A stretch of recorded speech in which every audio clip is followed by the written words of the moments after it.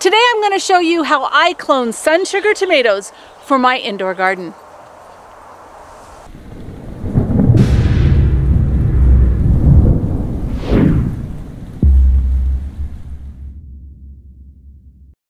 Hi, I'm Kylene and I'm the Provident Prepper, and the fall is in the air. It is cold, and any day now we are going to get a hard frost that's going to kill all of my delicious tomatoes. And these are sun sugar cherry tomatoes, and quite frankly they are my all-time favorite, and they are like candy. But they're not heirloom, they are hybrid seeds. And because they're hybrid seeds, if I were to take the seeds from this tomato and plant them in the ground, I would grow a tomato plant, but it wouldn't be true to the parent. And I love this variety. And so what I do, I actually started this about a month ago, is I'm cloning tomatoes. I'm cloning plants so that they will be true to the tomato, to the mother plant, and produce cherry tomatoes for us all winter long. So one of the ways that we're able to do this is just by finding a good branch. You can see I already pulled from this one. A lot of these are already cloned, but something like this, where I have all of this beautiful new growth. You see the new growth on here? And then I'm going to cut everything off this till it looks like this one and put it in some water. And I'm going to go show you exactly how I cloned some that we'll be transplanting today for the indoor garden. Okay, I had to move this party inside because it's just raining too hard outside, which is a great blessing, but it comes with this time of year. So I was showing you the difference between, so this is one of the cuttings that we're going to clone, right? And this is what it starts out looking like, but it's really important. You've got to take all of this extra stuff off. Don't be afraid. Don't be afraid to cut it, because you really, the more you cut off, the more you will enable the energy to go up here. And this one actually has a little place that's going to start flowering. And I want to get rid of that because I don't want any of the energy going to tomatoes at this point. And then you're going to take these, see, they're just kind of scrawny little things, and you're going to put it in some water. And I usually leave it in a sunny window. I'm not sure if that is necessary, but I feel like the plants do better. So you can see the roots on this, and they really look pretty good. They still have a little ways to go. But in our Eco-Life aquaponics system, that's where I had started all of these. So I started them with just these same cuttings, only for the aquaponics system, I actually had to cut them shorter. But look at these root systems. Like, this is amazing. Just the vitality of the root system when it was started in this little Eco-Life aquaponics. So what we're going to do now, and this one was one that I was experimenting with in the Eco-Life aquaponics, and I started it way early to see for sure if it would work. And then I potted it after it had a good root system. I potted it in here, and then I put it in a shady place out in my yard, so that it would harden off, right, and it wouldn't get killed. But I've got incredible growth on this now, so now I'm going to plant it just in the pots. Now for my garden, for my indoor garden, because that's what this is all about, is I've got these cloned plants, these tomato plants, so that I can have those incredible sun sugar tomatoes all year long. Once the roots had started, I repotted them into these pots in the window. As you can see, some of them are super healthy, but when you get in here just a little bit, you'll notice that this one is sickly and diseased. And that's part of the problem when you take these root cuttings or these tips from the plant. Sometimes you can have the disease that was originally in the plant. So I will not, these will all just go to the compost pile, because I don't want to bring that into my indoor garden. We've got some good healthy ones over here, so it doesn't make sense to use anything that isn't healthy. So I have these hanging baskets that go out there, and I loved the baskets last year, but there were a couple of problems with them. One, watering was kind of difficult because sometimes they would be overwatered, and it was really hard to tell because they're up so high. Now, in the bottom, so I've got this plastic in here, but in the bottom I have this little tray because this is inside my house. I don't want the water when I water to go all over the floor, but I need good drainage. Then in this plastic, you can see there's little tiny holes in the bottom of it. But the reason why I wanted the plastic in here is so that I don't have all the water seeping out of the sides. Sorry, plants.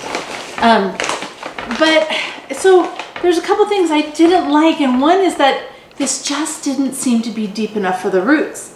So I think I've solved that problem, and that is with this fabric pot. This is a 10-gallon one, and it fits really nicely in here. And I figured I would probably roll down these sides so that it's not too tall, but this should give me a much better result with these tomato plants. So I'll pot this and I'll be right back. Okay, so this pot is going to be suspended from the ceiling. There's a hook in the ceiling inside of a stud because this is pretty heavy. And then there's a chain that will make it just a little bit lower so that it's got really good placement right in front of that sunny window. I'm planting the plants, the tomato plants, on each side because my goal is to have them drape down each of the sides so that they have equal exposure to the sun. So that should work out really well. When I plant these, it's important to me, I went through and I clipped off some of these sides, and I'm planting this lower in the pot just so that I can have more root structure. Now this little guy isn't as big, but you can see there's still some really good healthy roots coming out of this. So we will just tuck him there. And I like the height of this pot right here because last year this was just so shallow, it dried out really fast, and I just didn't feel like it really had a lot of space for the roots to grow. But just by adding this much and making it taller, I think the plants will do a lot better. So what we're going to do is we're just going to keep adding potting soil till we bring it up to where I want it to be. Okay, these are all potted. I kind of tried to tilt them a little bit up so that you could see them. But before I hang them before I have my muscle men, Ben and John, hang them in the solarium, one of the things about having an indoor garden is that you're incredibly susceptible to little pests. And so I take hydrogen peroxide and mix it with just a little bit of soap. Just a few drops, so a couple tablespoons of hydrogen peroxide, just a couple drops of soap inside of water. And this is all fuzzy because I dropped it on the floor, but usually it's not. And then I just spray it on my plants. And this is actually really happy for the plants, but it helps them so that they gets rid of any bugs that are on them and will keep them from being infested, right? The other thing that I'll do is up at the top of, when we put these chains up at the top of the chain, I'll put one of these fly papers. And the reason why I do that is because you get all these little black flies that are just nasty, and they cause a lot of damage if you don't control them. And so by just putting one up at the top, it attracts them and they're sticky, and that will really help to keep them down. The other thing that I do is, well, there's a couple things you can do. The best mulch that I found for putting on top is like putting an inch of sand. And what that does is sand dries out really fast, right? So the actual potting soil underneath will stay moist, but the sand is dry, and so there's no place for them to lay their eggs. And so that's super helpful. The other thing that I'll do is I'll actually water with a concentration of the same, I usually don't put the soap in the water. I don't think it would matter if you did, but just a couple of tablespoons of hydrogen peroxide in a quart of water. When you water them, the plants actually like it. It makes them really nice and healthy, but it also helps to control the eggs and prevent them from hatching. So that's just a couple of things that I learned from last year. Hopefully we'll have lots of my very, very favorite sun sugar cherry tomatoes this year.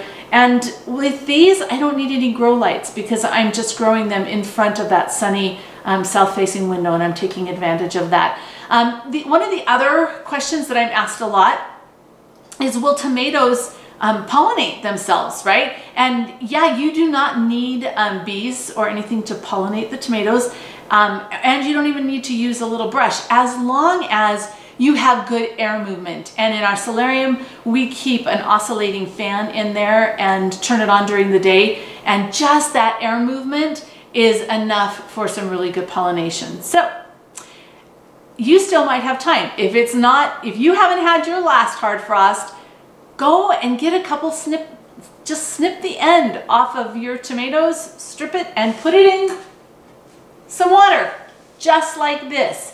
And you can grow tomatoes inside. So, and now for the question of the day. What is your favorite variety of tomatoes? Or do you have any special ways that you are able to overwinter your tomatoes? Comment below. And thanks for being part of the solution.